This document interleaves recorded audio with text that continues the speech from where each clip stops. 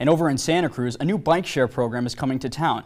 The city hopes it will not only get people more excited about eco-friendly commute, they're also hoping it can put neighbors at ease when it comes to a surging crime problem. Action News reporter Sierra Starks is live in Santa Cruz with more.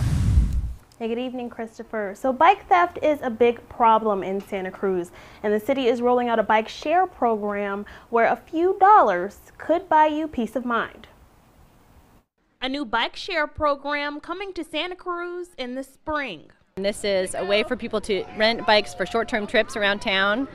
They can check out a bike, $2 for 30 minutes, and use it to get to work, downtown for dinner, anywhere around town that you need to go. Right now, 10% of Santa Cruz commuters use bikes, which is one of the highest rates in the country of people riding their bikes to work. It's incredibly bike friendly. Yeah, no, you can get around really easy, much faster actually than driving. But with that ease comes a price of its own.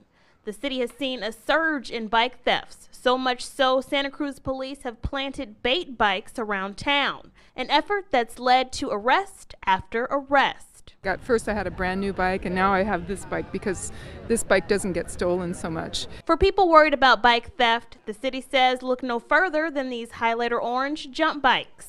You can use one of these bikes instead of your own personal bike, and then keep your bike safe. These bikes are designed to be theft proof, so none of the parts can be removed. Each of the bikes can be GPS tracked so they can tell where they are at all times. It's a guarantee that victims of bike theft can get behind. Yes! Yes! I think that's great. I think they're going to be a success.